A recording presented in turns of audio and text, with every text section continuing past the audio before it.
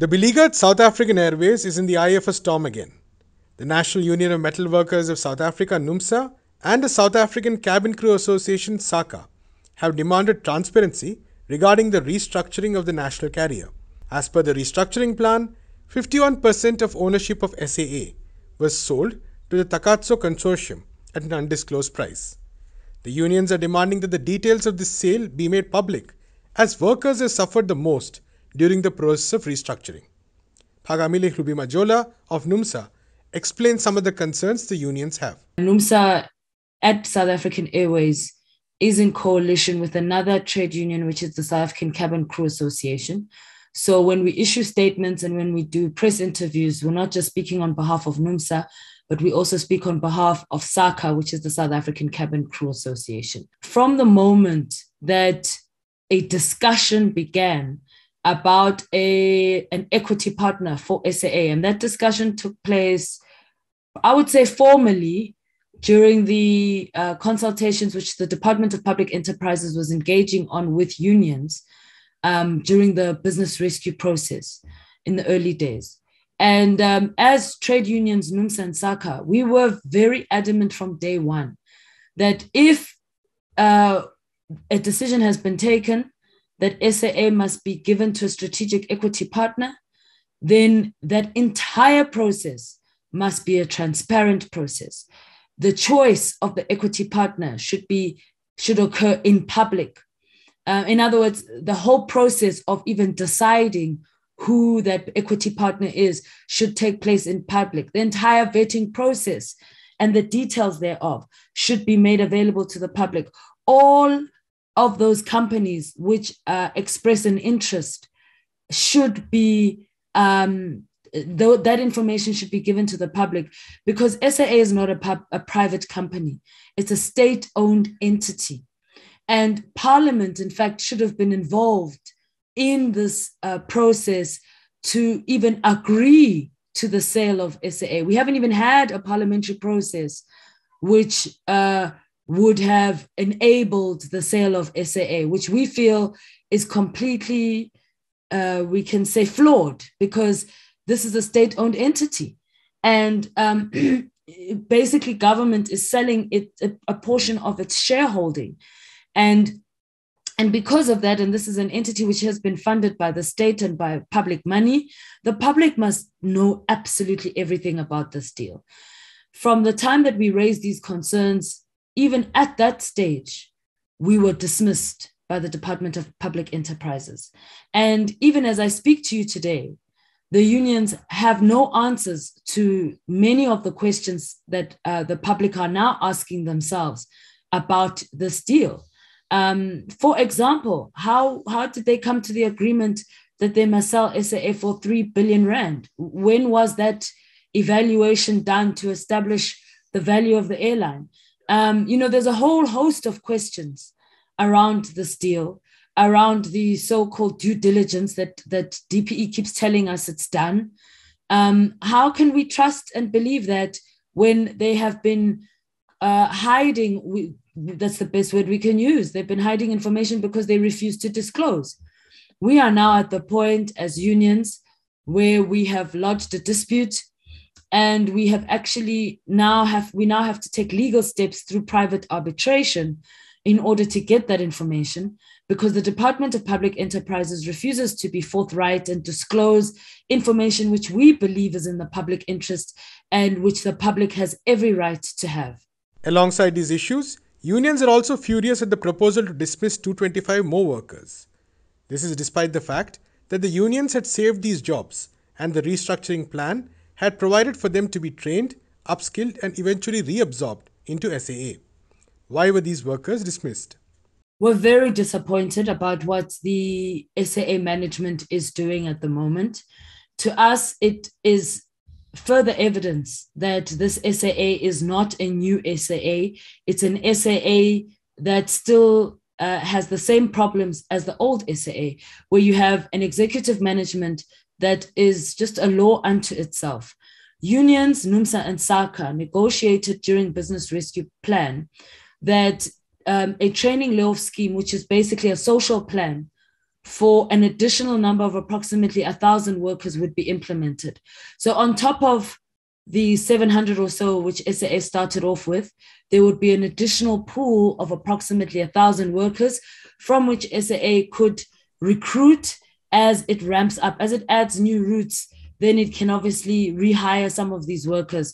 And these workers would be going through a 12-month reskilling and training program in the meantime. And their training would not just be limited to everything to do with aviation, but it would be basically allow them to do anything so that in case they do not get absorbed by the airline, they have other skills and are able to be able to be absorbed in other sectors. Unfortunately, workers were informed at the end of February that as of the end of March, this training layoff scheme will come to an end, and all more than 200 of them face dismissal. SAA claims that the reason the training layoff scheme was not implemented is because, number one, they claim the CCMA was unable to participate. Number two, they claim that the Training and Education Authority, the TETA, was also unable to assist or participate. As NUMSA and SACA, we feel very strongly that SAA is not being forthright and telling the full story, because what we know for a fact is that the Training and Education Authority was more than willing to assist with the training of workers. What they needed from SAA was for SAA to cooperate with them. And it seems that they did not get cooperation from SAA management when it came to the training.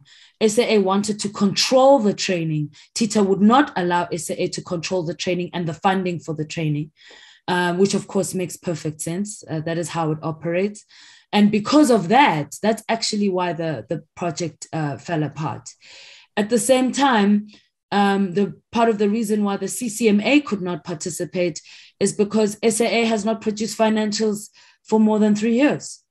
So again, the same issues that unions have raised before, that NUMSA and SACA have raised before, which is that SAA was collapsed by mismanagement and corruption. We're seeing that again. The mismanagement of the training layoff scheme is about to result in the dismissal of more than 200 workers. And we feel that that is completely unacceptable. And we're demanding DPE to intervene, because this was a social plan which we negotiated with them, with their approval. And SAA is basically failing to uphold a promise that it made. Thirdly, and this is also another issue which has become a burning issue for members, is that SAA executive management have rehired those workers who had taken voluntary severance packages. Now, basically, that voluntary severance package, if you signed for a voluntary severance package, it means that you gave up your rights as an employee. You no longer intend to work for the company. You've left. So what SAA did was, instead of hiring workers from the training layoff scheme, it went and hired managers who had taken voluntary severance packages. They've been rehired. We have questions about the processes which were used to rehire these managers. It does not seem that proper human resources protocols were followed. And what was most alarming is that SAA managers have gifted themselves very generous salary packages, whilst workers have had their salaries slashed by 30%. Benefits like pension fund and medical aid have been taken away.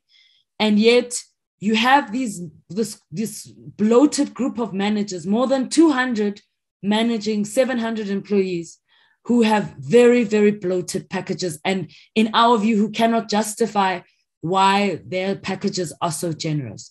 So these are all issues which we contained in our memorandum, which we handed to the Department of Public Enterprises last week when we picketed. We are still waiting for feedback from them in terms of how they're going to assist us to deal with these matters going forward. The unions have also expressed unhappiness over the role of the government.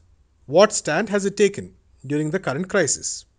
We are quite disappointed with the attitude of government. It's very sad that workers have to fight like this just for government to do the right thing.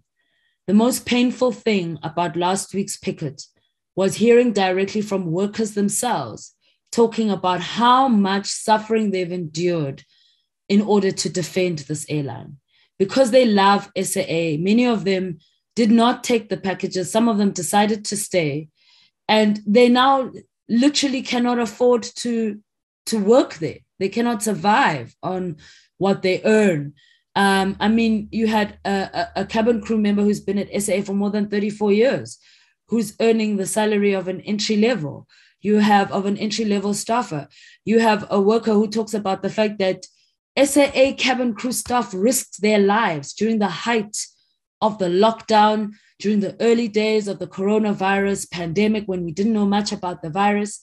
They volunteered to go and rescue South Africans who were stranded in other countries. And they decided to do that knowing that they could possibly get sick, knowing that they would be treated badly by their communities, because at that stage there was a lot of fear about the virus and people were basically,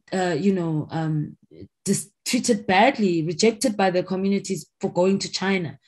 But workers at SAA were brave enough to do what the South African army could not do. They got on planes, they flew to Wuhan, and they brought stranded South Africans back. And the reward that they got for the sacrifices that they made was for this government to embark on this very painful retrenchment process of retrenching more than 3,000 workers. And during the process of restructuring the airline, forcing thousands of families to go without salaries during a pandemic and a lockdown. So it really has been truly disappointing how the SA government has treated workers. They've been shocking in their treatment. They've treated them very badly. We are hoping that if DPE is true to its word in terms of presenting itself as an organization that cares about transparency, that cares about rooting out mismanagement and corruption, that Minister Pravin Gordhan will stand by his word and will defend this airline and will intervene to prevent further job losses and will force the management to do the right thing, because a lot of pain has been experienced for this airline to be turned around. And the only people so far who are suffering are ordinary workers and their families.